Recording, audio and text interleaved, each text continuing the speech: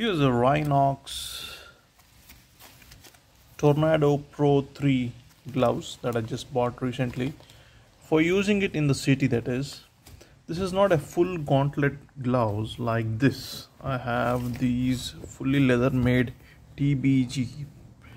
They're pretty archaic, but then you can't use it in the city because of the size, and the comfort level is a bit less. But you could use it for extreme stuff like maybe a track day or extreme touring, etc. This is the gauntlet protection. It is almost full. It goes on full and covers your wrists too. This is a full gauntlet gloves, and this is the normal gloves. And one thing that I always look for in my gloves is the Scaphoid bone protection sliders.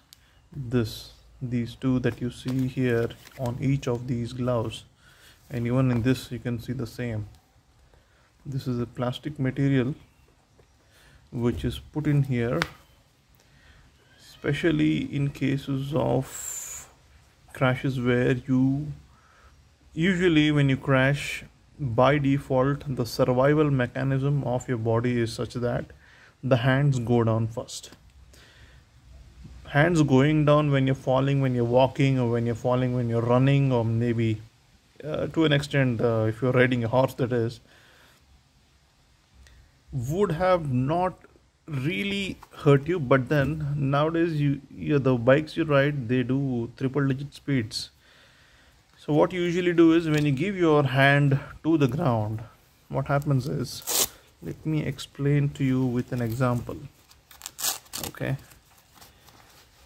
right, so I worn this, and when you give your hand, your palm to the ground, when you're hitting the ground, what usually happens is either you dislocate your elbow, which has been the case for me once.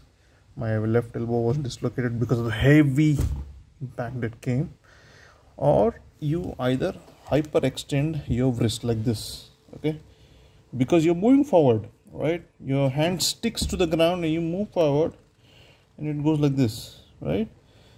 So when this happens, and when it hyperextends, this is the max I can extend my wrists now, right? If it goes beyond it, you will break it. You'll break your scaphoid bone. That's the reason why they give you these two sliders. So what happens is, let's say you give the hand to the tarmac or any rough surface, or rather plain surface, hard surface. It hits like this. Instead of it going like this, okay, it slides your hand. Okay, it slides, because if it was leather material or something stickier, it was stuck to the ground, and it would have gripped the ground and made you hyperextend your wrist, but not this. Okay, so they've tested it out. You could probably go to the website and check it out. So it helps in sliding. So this is very important, my dear friends.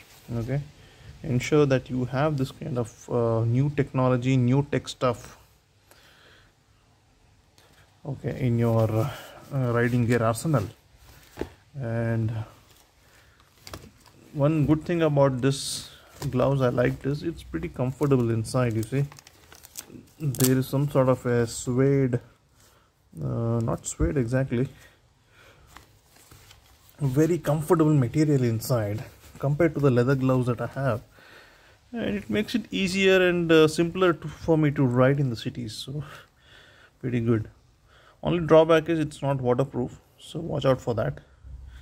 Apart from that, I always advise you to please wear these kind of protective gear, and I sincerely pray and hope that you never get to face a situation where this had to be put to use. Okay, as a matter of fact, let it be only used for your comfort when you're riding, because I'll tell you what, when you ride at certain speeds, there are dust particles, gravel, small pebbles that hit you and your motorcycle, and if it hits your palm, that hurts too, right?